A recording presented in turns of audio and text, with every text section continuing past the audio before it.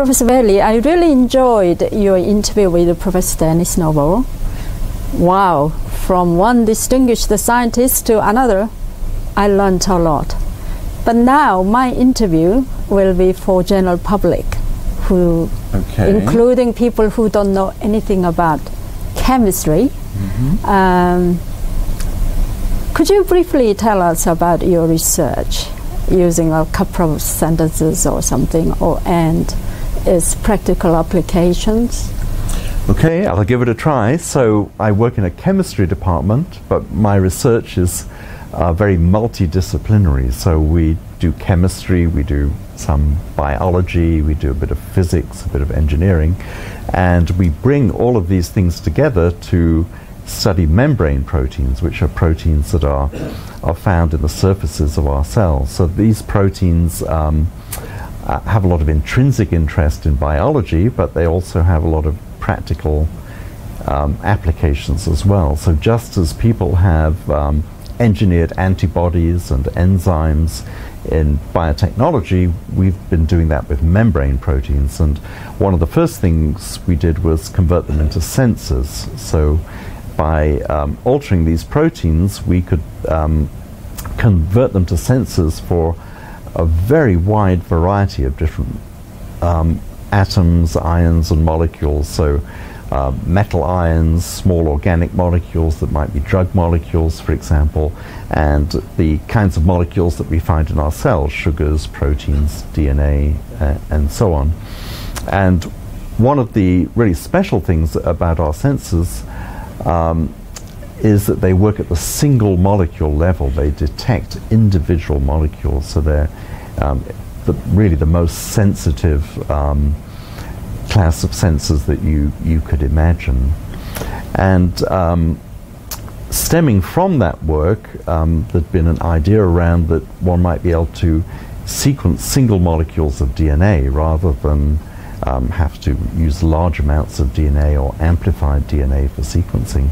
So potentially you might be able to sequence the DNA from an individual cell, for example. And in 2005 I set up a company called Oxford Nanopore, and Oxford Nanopore have worked on this very intensively over the last decade, and they have been able to use the protein pores that we originally used for sensing small molecules now to sequence DNA. So they can sequence DNA at a rate of a few milliseconds per base.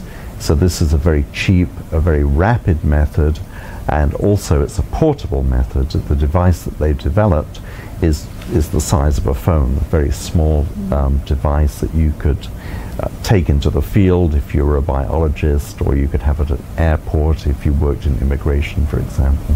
Well, actually, chemistry research and the business project sounds very interesting. You studied at Oxford, and you also studied and worked in the US. What made you to decide to come back to Oxford after working and studying in the US for a long time? Well, a lot of people end up going back to Oxford. I think the attractions for each person may be different. But yes, I was an undergraduate here, and I started my so-called fourth year in chemistry, which is called the Part 2 year. And I began that here, and then my supervisor moved to Harvard University, and the entire research group moved there. So I finished my PhD in the States, and then basically I stayed there for 30 years until 2003, working first as a graduate student, then as a postdoc, and then as a professor at various different institutions.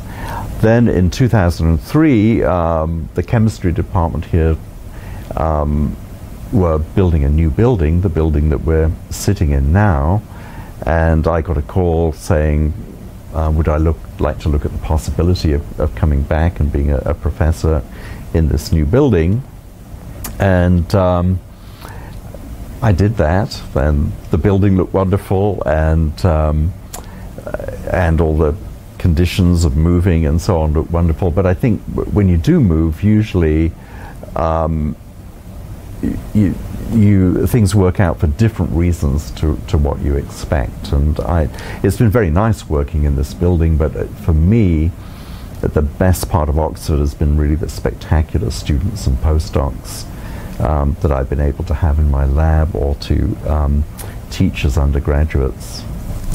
Well, actually, FRS is a great honor for scientists. How did you feel when you were elected as a fellow of Royal Society? Well, it's an honor, but I have to say it's really based not on your own success. It's really based on the success of your research, which in turn is based on all the people that have been in your research group. So I see this as an honor for the graduate students and postdocs and other people that have been in my research group, and not only have they worked in my lab, but quite honestly, they've come up with a lot of the ideas that we've worked on as well. So this is really a kind of research community, a research group, and when you are lucky enough to get an honor, it really is for the whole group, not for an individual. Right. Any tips for young people interested in careers in chemistry?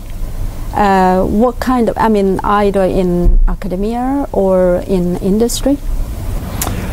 Well, academia is what I know about. It's quite tough. I think you've really got to want to do it. It's not something for dilettantes, right? So I think you've got to be totally committed to an academic career. And obviously you have to work hard and think hard, but I think more than anything the commitment is really important. If you have any doubts about doing it, there are a lot of ways of earning a lot more money quickly, and I think you've got to have this real desire to do science and learn about new things, and to be able to well, particularly at a place like Oxford, the teaching is also very important too. So enjoy teaching undergraduates as well as doing research. Okay, finally, how do you switch off?